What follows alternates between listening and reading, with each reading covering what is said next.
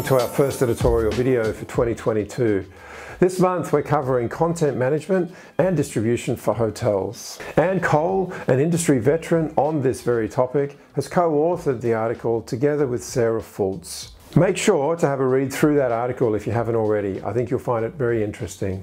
You know, content has always been a challenge for hotels over the years. Ensuring it is relevant, updated and fresh has always been something that many have struggled with. Joining me in this video today together are Sarah Fults from MGM Resorts and Gianna Rivera from Wyndham Hotels and Resorts, both who are very well versed on this topic and have a lot to offer in terms of what the problems have been and perhaps potentially how these can be resolved. Challenges typically lie in creating, managing and distributing content across diverse channels and also interoperability between hotel systems and distributors. There is a lack of overall governance in relation to content. Others outside of the supplier circle have invested in content distribution and are doing better jobs of managing that content. Many hotels have the same images across room types and yet not enough images showcasing other aspects of their property and facilities. Images have notoriously been a problem for hotels, and of course one blocker is the cost of those photo shoots. And then especially during COVID, this is something that potentially would have been put on hold again. However, don't see this as a reason why images really can't be updated or even shouldn't be updated. Today's mobile phones have very powerful cameras that, if used creatively, can make amazing images and video. Consumers want to see what's important to them. Content has to constantly evolve via images and videos to ensure that the consumer's needs are met. So when the consumers look on brand.com, in theory they should see the same content that they would across all other channels. Yet for some reason this is still not happening. The third parties have done better jobs at this with better content than what is primarily seen on the hotel's websites. However, this is not the case for all hotels, but it is for a large number. There are of course various channels where content needs to be managed, and in theory content should be thought of by channel as it is managed differently for each. So for example, brand.com, the call center, the OTAs, wholesalers, Meta, and of course GDS. Some would ask, is the ideal state that a hotel or corporate would have a CMS that would then feed all channels? Does or should this differentiate by size of the hotel? CMSs aren't perhaps a fit for smaller ones as opposed to larger ones. It is important for hotels and operators to really consider what solutions are available to them, so in order to best manage their content overall. The approach should be more holistic, with the mindsets that systems need to share content, data and information with no boundaries by bringing all parties together and finding a solution that best meets the industry needs. Let's now go to Sarah and Gianna and hear what they both, as hoteliers, have to say about this issue. So what are the current content management challenges and opportunities, and whose engagement is needed where to improve the current status quo, Gianna?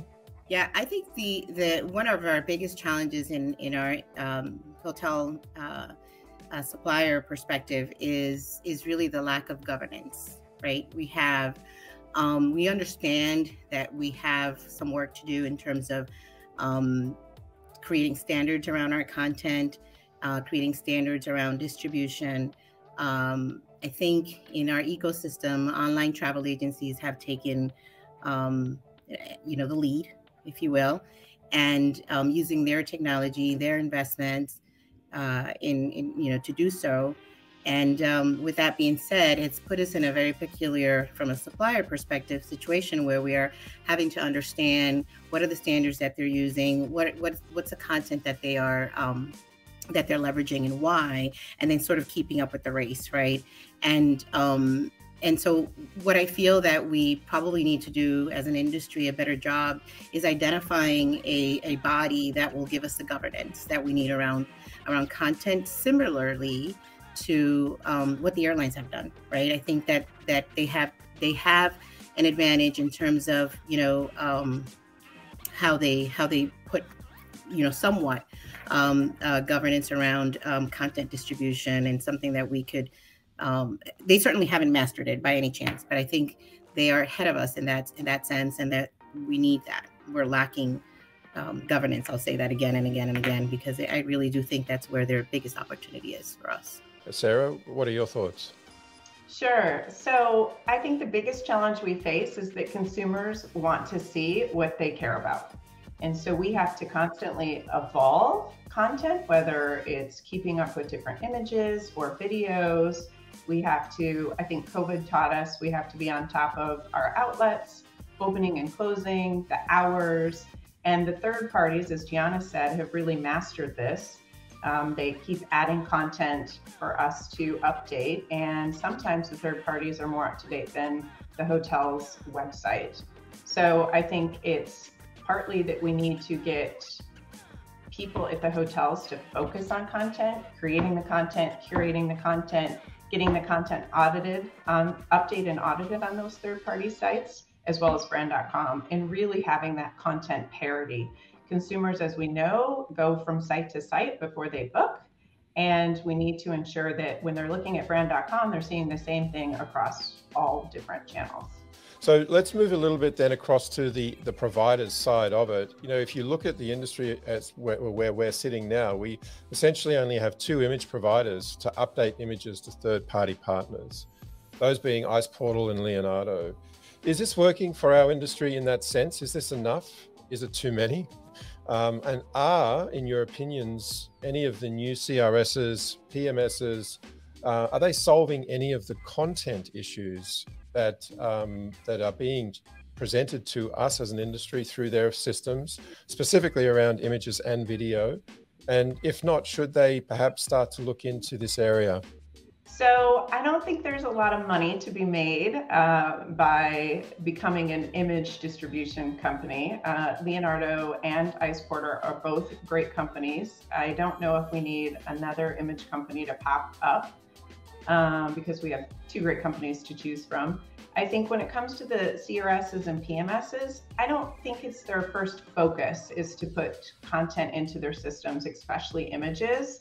As far as static and dynamic content, in order to fulfill the needs of all the GDSs and the OTAs, all the third parties, it would require a substantial amount of fields to be added to the PMSs and CRSs to distribute that content out to all of those channels. I don't think it's the first thing CRS and PMS companies think about or focus on. From a distribution standpoint, we want them to focus on getting us connected to all booking channels. So I think it's something that we still need to look at how can technology better solve for the content conundrum that we're in. The bigger brands are fortunate enough to have content management systems, but the mid-size and smaller brands don't have that luxury. So I think there's some opportunity from the CRS and PMS space, but it's something from a technology standpoint that we still really need to solve for. Yeah, I couldn't agree with Sarah more. And definitely there's an opportunity, I think, for PMS companies and CRS companies to be part of the solve, right? I think Leonardo and CG are both, great at what they do. There is opportunity for improvement. I think they have been working through some development opportunities throughout, the last couple of years. But there is opportunity for the conversation to be expansive, so that we talk about just beyond images, right? I think if we compare to what third-party distribution partners are doing out there, they're looking at the ecosystem from a holistic perspective, and I think it's time for our industry to do that. And whether you're a PMS, or you're a CRS, or you're a CMS, or an image distribution partner, I think we need to look at the entire ecosystem of how the consumer is expecting to book and to shop and to experience an opportunity for dreaming of a vacation and then making it happen, right? And that's where the consumer is not necessarily looking at making a reservation or dreaming about a vacation in different points of sale. They're just looking at it. They're looking at the internet, whichever way they find their way, whether it's in Google or an OTA or a brand.com, and then expecting to see the same thing. To your point earlier, Sarah, where I think it's time for the conversation to be inclusive of different types of technology partners, talking together. And again, you'll hear me say this again, and creating governance, because the last thing we want to do is, as suppliers, having to monitor, curate, and educate properties on how to provide content that's relevant for the consumer, and then having to understand, what do we do with it? Now we have it, we collect it. Now how do I get it to all the different points of sale?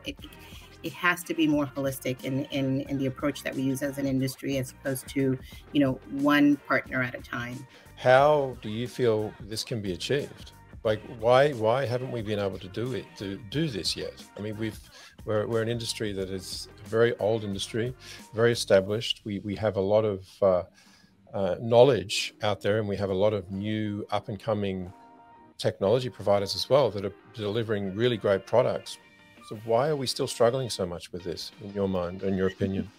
I'm going to say something that's going to be super simple, but it's really back to basics. I mean, if we look back at history, there was a time a long time ago, where airlines used to, bring their CRTs, I'm dating myself now, into a brick and mortar travel agency, and, until somebody came up with this bright idea and said, wait a minute, why do you have 6-7 different airline systems in your agency? There's got to be a better way of doing this, right? And so, the airlines came to the table, had a conversation, discussed it, were creative enough for their time, and created what we all know today as the GDSs, right?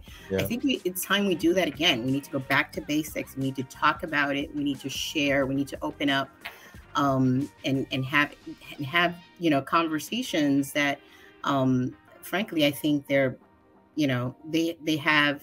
overdue. They're definitely overdue as an industry. Sarah, just coming back to you, you might want to comment on that as well, but based on these conversations, I know you personally have been trying to do that. You've been trying to have a lot of that dialogue and conversations, and your time obviously with Hedner as well was something that I think you tried to focus on. So why haven't we been able to get there yet? What's been the roadblock from your perspective, from your own personal experience? Yeah, other than the meta-search working group at Hedna, I think content was the other working group that the doors were wide open with people in the hallway trying to get in. It's a problem that we all want to solve for the hoteliers, obviously, namely, but I think there's some competition going on, right?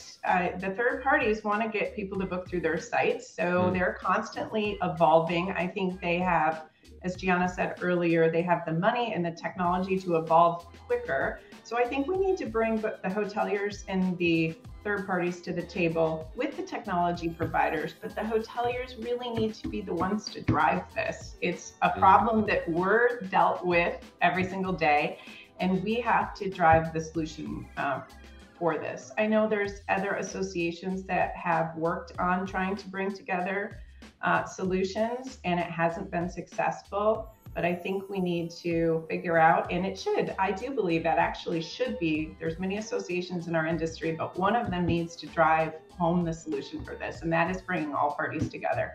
Technology providers, the third party partners, and hoteliers to bring solutions to the table. And then finally, speaking of third party providers, in your opinion, Sarah, what are the OTAs doing right and what are they doing wrong in this area? Well, what they're doing right is investing money, right? They invest a lot of money and technology into this. So I want to make sure I divide this up, because there are a ton of third-party partners out there. The big ones are the ones that are investing money into this, and they have in many ways simplified it for us. There's no more, fill in the blank where you have to write content. They piece together checkboxes and they piece together other data to create room descriptions and things like that for you. They give you content scores so you know how you're placing. They've made it difficult for us in some ways, and the fact that they've made the image requirements are quite steep. That requires a huge investment from hoteliers to go out and do expensive photo shoots. But the result is worth it. I understand why they're doing that. But we still have a ton of mid-sized to smaller partners out there that actually still do everything manual. So I have a content team that updates content through email still. There's no extranet. So forget automation. You can't even see sometimes your content. You have to ask them for what your content looks like in their system. They send you screenshots and then you update it, tell them what to update manually through email. So I think there are some OTAs and even the GDSs, they're pretty standard on what they do. They have for a long time, that are doing it right. There's other partners that just, when we talk to them, they're just simply not investing. And of course, during COVID, they lost their content teams, and content was the first to go, I think, at property and on the third party side, which it wasn't right, but I understand out of necessity. So I think we need to bring back the people on both sides to help drive for solutions. Okay. And Gianna, do you have anything to add to that? No, I think, that's right on. Technology is the name of the game, right? And I think that, third-party distribution partners have understood the value of mapping. The art of distribution, it all comes down to mapping, and it's not a very sexy topic. And it's not one that, as hoteliers like to speak about, because being a hospitality entity, you just want to bring customers to stay with you. And that technology mapping stuff doesn't look really nice. Exciting. But at the end of the day, it's the name of the game, right? It's investing in the right technology to be able to help us tell the story. And in doing all that great mapping, which it's called connectivity. And making it come to life for the consumers to come stay at our hotels. So the key points that I took from their input was that there really needs to be some governance put in place to establish standards that technology providers and hoteliers alike can work towards and adhere to. And there needs to be greater collaboration between technology providers to ensure the content and data can be shared across systems with real-time updates to ensure the data is maintained and current. This is a constant theme, and it really doesn't matter which systems we're talking about. This collaboration, this cohesion of systems, this sharing of real-time data, it's the critical element. And finally, what role does the CRS or the PMS provider play in solving content issues in their systems, if at all? What are the newer PMS companies doing on this topic, and is it even on their roadmap? We do know that a major CRS solution on the market has it on their roadmap, but as of yet it doesn't solve the issue with their current solution. So as again, perhaps it does really come down, as Gianna said, to the governance piece. Thanks for watching. We hope you enjoyed this video. If you haven't already, check out the article from Anne and Sarah. Listen to the podcast where we dive much deeper into this conversation with both Gianna and Sarah. And of course, check out the infographic. Until next time, it's bye for now.